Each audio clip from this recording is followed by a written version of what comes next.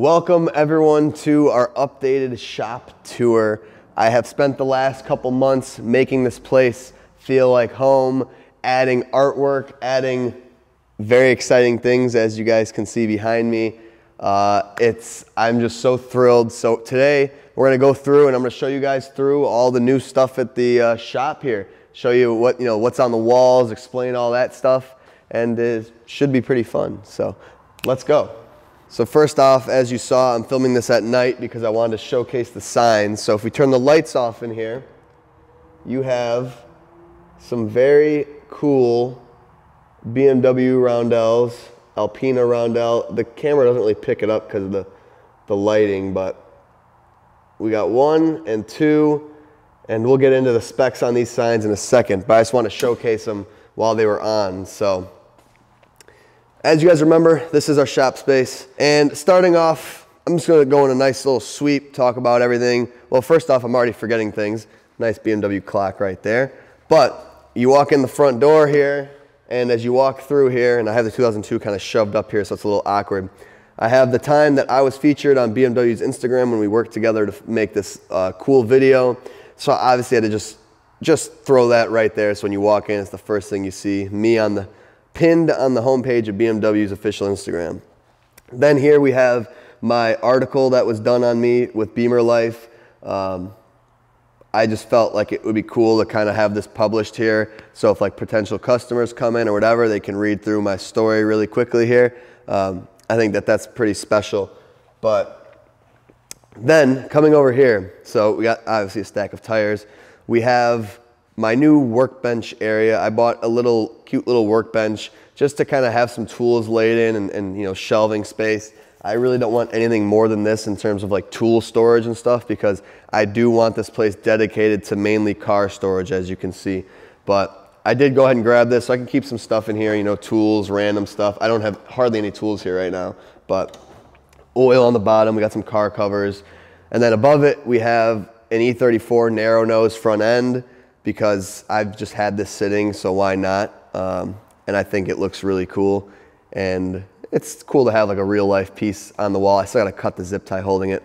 Now that right there is a genuine BMW GmbH 1972 roundel sign. So that is their classic roundel sign from 1972. It's stamped and all that stuff. So that is really wicked. That's like a super heavy sign. It's kind of crazy. That is a really cool piece. Got shipped here from California. This BMW sales service, got this from a local guy who gave me a few things that are in here, and I thought that was kind of cool. It's centered a little goofy because it's covering like a hole there. Then here I have some old genuine BMW like magazine like stuff. So this is a 3.0, not a 3.0, this is a Bavaria ad, and then this is a 630 CSI like spec sheet. Here we have the original Euro plate to the Alpina, so that's really special. I could probably throw it on the car if I wanted. And then mind the mess, I'm still busy setting things up, finalizing. I got these E12 seats here I'm trying to sell that are just kind of taking up space. Ladder, I got another BMW illuminated sign right there. Then coming up, obviously the centerpiece of this wall, we have a massive 42 by 42 inch BMW 1980s roundel. This is like a dealership sign from the 80s, so it's got the cooler old font in it. You can kind of see different from that, which is the more modern logo.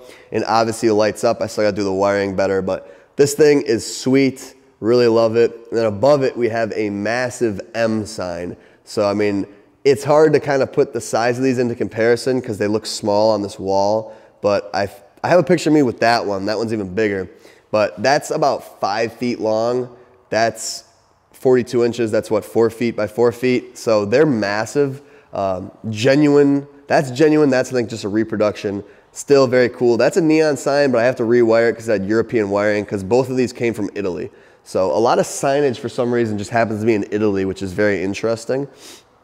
But then I got my BMW parking only. I got an M1 banner just because the guy that had that sign had a few banners that I wanted, and I was like, I'll take it. Cool to have just something to fill the wall there.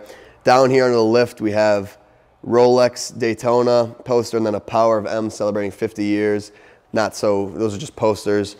nothing special. And then we come over here to our obviously first major structure in the building, my brand new 4-post lifts.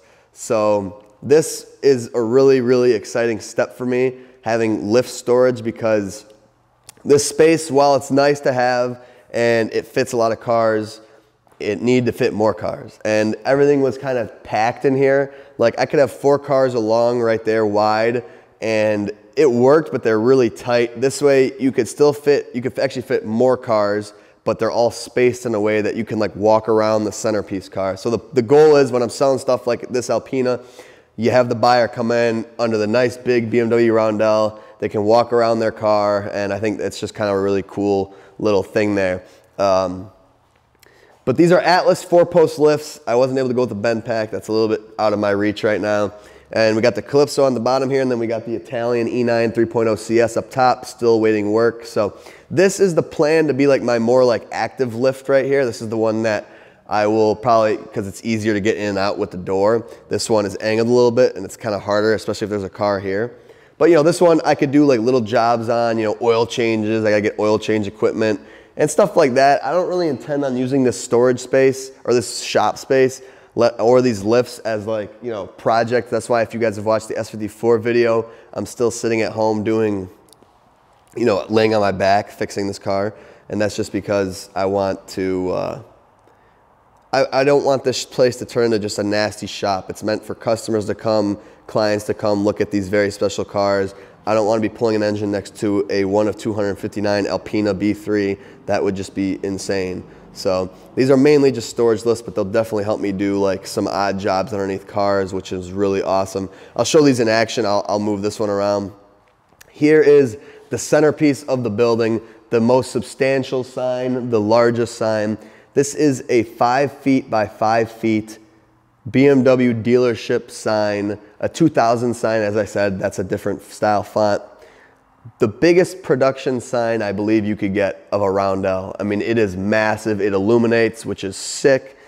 And it's overall just, I think, very, very cool. This is also from Italy. It came in a 250-pound crate that was just massive. Me and my dad risked our lives hanging that thing because that was not easy. It was super sketchy. It's not super heavy, but it's just hard to handle, right? And it's heavy enough for its size. He helped me hang all these stuff. He's the professional hanger of things like this, you know, artwork and stuff. I don't really have that in me like he does, but very appreciative for him of helping me do this stuff, because it was not easy at all. But obviously then we have the Alpina B3 here centered, very cute. Then we have our other 4 posts. We got the E36 underneath. We got the there under the cover because it's washed and, you know, ready for sale. So that thing's got to be kept like it's a artifact, because it is. So I'll operate this lift in a second though. And then coming around here, we'll kind of skip around. We got the 2002 still chilling, parts for it. We got a BMW banner, a big old banner my mom got me. Then we have Hardage and AC Schnitzer banners, which I think are really cool. I like that a lot, the two like big tuning companies. And then to the left, the light up Alpina sign, which is really cool. So basically like the 3 big BMW tuning companies. I think that's really cool.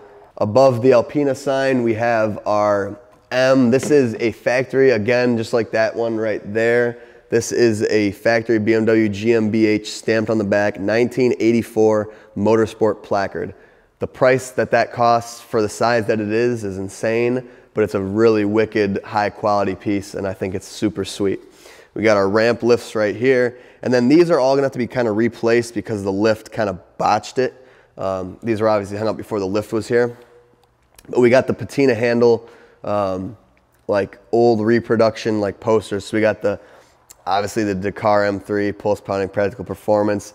Then we got the best handling car in America and $7 that look like they should be, the E36 one. That's a sweet poster. We got an E92 M3 because like that's kind of like my, that's like a dream car for me right now. Not really a dream car because obviously you guys see like what's in this shop is beyond an E92 M3, but something that I've been wanting, but it hasn't been the right time yet. And then that is, of course, the BBS E34 and other cars, just the big old BBS poster, which I think is sick. Coming over here, we have this really cool BMW porcelain sign with the arrow. I thought what better place to put that than pointing to the bathroom. And then this is a special one. These will have to move because these need to be seen. This is the Autobahn plate, like street sign, and then a picture of me with the Alpina E30 at the Cologne church the day I got to drive the E30 on the Autobahn. This is extremely special to me. That's why these need to be moved. But I think it's really cool. Me with the E30 and the E30s here in the shop. That's like just like a dream, dude. It's literally crazy.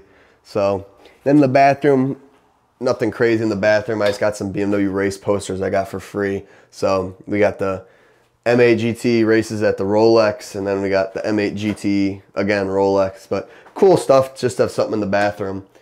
But, I mean, that's it for decorations. I mean, I know it could be more, and I could have just crap all over the walls, but I think a few really legitimate pieces like these are so crazy, and I think those are just worthwhile just to have. And you don't want it to be overcrowded, you know, like I got to do the wiring on this one as well. But I think this clean wall looks really good, and the cars kind of speak for themselves. I mean, looking at this is literally a dream come true. Seeing cars stacked up in my own space, I literally could have only ever dreamed of something like this. It is, I can't even explain it, how exciting it is. Like it's amazing. I could fit 3. I need to make some more money before I splurge on a 3rd. I think 2 for now is definitely good enough, but 3 would be cool. So in terms of space-wise, this actually helped me out a pretty decent amount, because before I could do 4 cars long on the back, 3 here, and then I could do pretty much 2 right here if they were smaller cars. So basically that got me what, 4, 5, 6, 7, 8, 9. 9 absolute maxed. Right now what I could do with the lifts is 1, 2, 3, 4, 5 on the back, 3 here, and 2 here. So that gets you 10, which you may say, you know, why that doesn't really get you much space. It gets you 1 extra car. Well, first off, if I'm really desperate for space, I can have the E36 move that way. I could have the E34 move that way. And then I could have 2 cars that I could pull in the middle and then dolly them half under the lift, right? So then you could still fit 4 wide back here, which would be crazy. And in the wintertime, I might have to do that depending on how many cars I get in here. So that puts you at 6 on the back wall, 3 here, 2 here. So that's 11 cars max. I think that is the absolute max I could fit in here. If I got another lift, it would still be 11 cars. So not sure if it's necessarily worth my time, but just lifts are necessary, dude, for a shop space. I mean, these clear out space for me. Even if it doesn't give me that many more cars I can put in here, like I said earlier, the space around the cars is wonderful. I mean, I have more cars along that back wall than I did before, and I can actually walk around all the cars and do things. Like, it's a better way to not like mess up cars doing something stupid, and it just helps the place look more legit. I mean, before it's like coming into a big old storage unit. Right now it's like it's the coolest thing ever, dude. I mean, it's literally, what is better than seeing like that front end looking at you from up top with just something stacked underneath? I think it is the coolest look ever. But I will operate this lift for you guys. I'll show you guys a little bit about it. Not like it's anything groundbreaking, but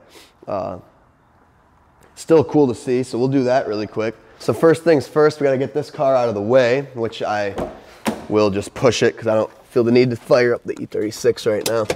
So we'll get this thing out of the way so we don't crush it. Plus it's not too hard to move anyway.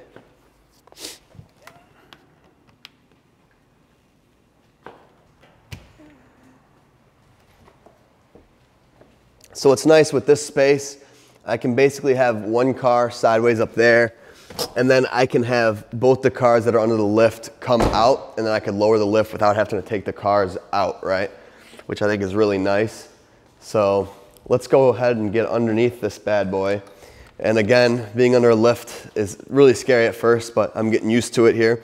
So these lifts came with all the drip trays, which is sick. So if you got a leaky car, which I really don't have that issue right now, but it's still, you know, reassurance. So we're underneath the E9. You can see, I mean, it's a little dark, but see how pretty it is under here. Fully restored. I mean, it's clean. It's beautiful under here.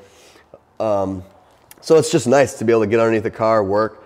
And then we have a jack tray right here where you can put like a bottle jack. So I can like jack up the rear of the car, jack up the front of the car so that I can do, you know, work on it. More drip trays right there.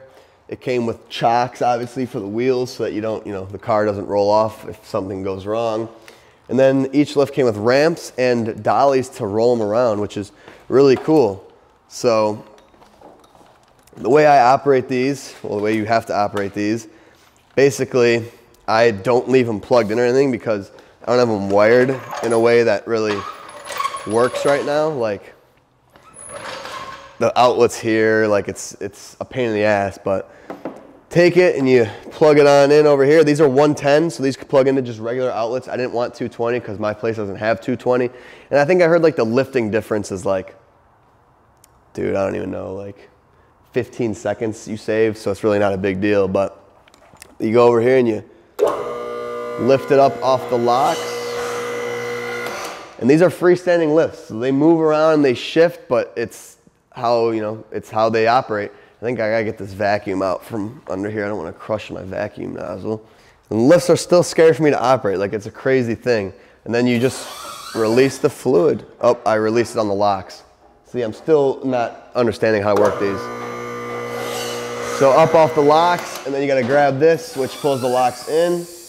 And then you can bring your toy down. So seeing this thing in the shop is just an absolute dream. Just too scared to drive it. I gotta get out there and drive it still. You guys are probably wondering when the video's coming on this thing. We'll see. Or maybe it's already out, I don't know. But then a little awkward, you gotta kind of switch from your hand to your foot, otherwise you gotta lean all the way down with it. But it comes down pretty quick when the car's on here. And then we could take a look at our pretty E9. You guys have seen it obviously. Or maybe you haven't seen it much, but whew, what a pretty car, huh? When it comes time to put it back up or put another one on there, all you gotta do is, first off, I'm gonna put my cover back on. Okay, and then time to go back up. I had to unplug this for some reason. You sit here and you patiently wait for the thing to go up.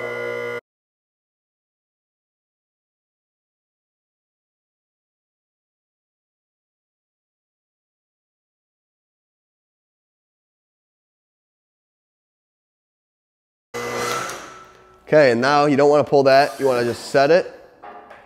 And then boom, she's on the locks, safe and secure. We can unplug it.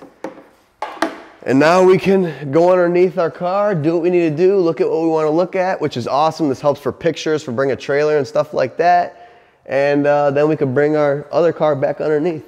And it is just super, super fun. It's just, having these is just a game changer, dude. It's just exciting.